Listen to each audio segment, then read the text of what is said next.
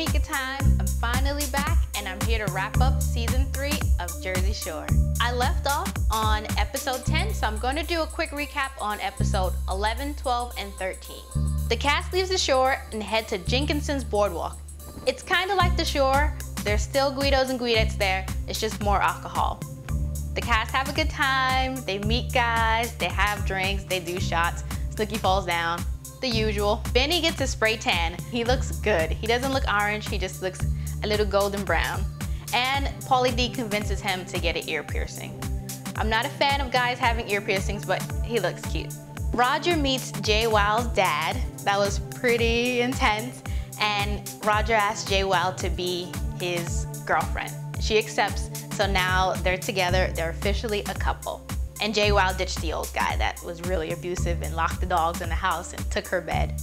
Dina, she's supposed to be a party or a good time, but she ends up cock-blocking Vinny. One of her old girlfriends came to visit them, and the girl was clearly trying to hook up with Vinny, but Dina was like, no, he's not a good guy, blah, blah, blah. And Vinny straight up screams on her. It was pretty bad, and for a few days, they don't really talk. The girls in the house think that Vinny turned into a douchebag once he got his spray tan. He's just saying all kinds of crazy things to them now, and he was rapping with Sammy and he dissed her. It's just bad. Snooki, she, for the past 3 episodes, 11, 12, and 13, she fell down probably every single episode, and she ends up getting a face rash.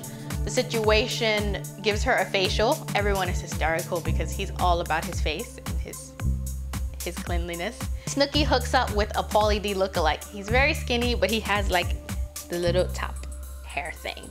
Stalker Danielle shows her face one more time. This girl needs to get a life. She can't keep doing this. My favorite, Ron does his creepy patent move. I love when he does this dance. I actually have it on repeat. Check it out. Finally, the major drama that lasted 3 episodes is Sam texting a guy named Arvin. Do you guys remember when Sam left the house and spent some time at home? Apparently when Sam was home, she sent a text message to a Gorilla Juice head named Arvin. Arvin is friends with the situation. So when everyone was at Aztec, the situation bumped into Arvin, and Arvin kept asking questions about Sammy and where she was and if she was with Ron and the situation. Thought that was kind of weird until Arvin told them that Sammy had been texting him. Long story short, Ron ends up speaking to Arvin on the phone, and Arvin told him that, you know, they didn't hook up, but they did make out. This still pissed Ron off, but he kind of got over it. The season ended on a quiet note. Everyone said their goodbyes. It was pretty calm. There was no fist pumping going on.